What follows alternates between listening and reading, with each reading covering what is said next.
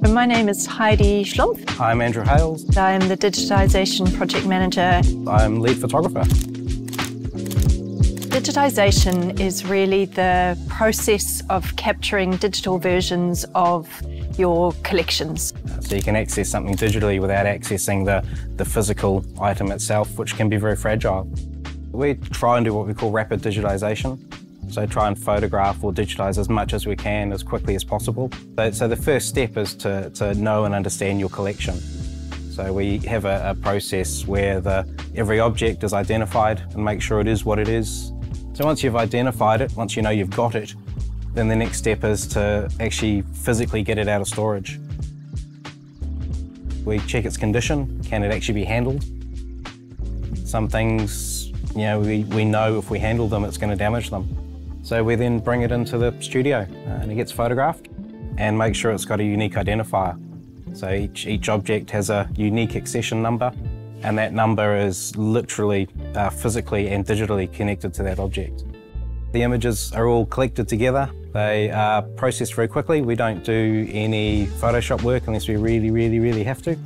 Everything's processed through Adobe Lightroom. We keep copies in a digital archive, the goal of which those things will be around in 100 years. And from there, ones that are allowed to be published get published to the website. Anyone, anywhere can access and view those records and the images. In fact, we've got a few members of the public, not only in New Zealand but overseas as well, who've become really the kind of keeping an eye on collections that we're putting up because they're following it. And so then you learn more about your own collections that way, which is, really special, another real huge advantage. Before you start the digitisation, we have this kind of triage, which is where you kind of establish what do we need to do on the record side of things and what do we need to do with the photography side of things, and then those different tasks are delegated to a person in each of the teams. The records team do a huge amount of work in order to make sure that we can capture a photo and that photo is going to be connected to the right record. There's no good taking a picture and naming it suitcase. If there's 100 suitcases in your collection, someone in 100 years is going to come along and go, it's a suitcase. Yeah. But we need to know which suitcase.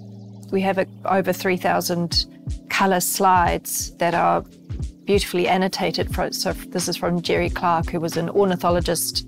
The slide holder and the image in the slide can be valuable information. In the case of the Jerry Clark collection, he's gone through and annotated a whole lot of them. There's a couple where he's written right round the frame on both sides, because he's included the names of all the people, the names of the boat, the bay they were in, any birds they saw, the date, the time. Amazing. Yeah, which is just a huge amount of information. It is, which is both wonderful and challenging. It's a lot of work when you're talking about thousands. So we handle an object a lot more than would normally done in a museum. Normally you want to handle something as little as possible. But in order to first identify it and make sure it is what it is and that it matches its record in the database, the records team have to handle it and look for accession numbers on it, look for unique identifiers on it. And then to photograph it, we have to be able to see all sides of it and turn it around and turn it over. So it is done with the utmost care. And there's a certain amount of understanding that there may be a small amount of damage to the object. There may be things that fall off it. But that's where we work with the records team and the collections team and identify beforehand things that may happen to. It's never boring. Museums are not old, dusty places. They are alive and they are representative of their communities, whatever those are, and I feel really strongly that it should be available and easily accessible to learn from or identify with to anyone. They're dynamic, they're interesting, they are seen as places that you can really find something of yourself. Maritime Museum is certainly like that. There's stories that resonate, I think, with anyone. We're making a community asset more accessible to more people in the community. And the work we do will last long after we're gone. Yeah, that's it in a nutshell. Yeah. That's why, I love it so much. It's a sense of giving back, I guess.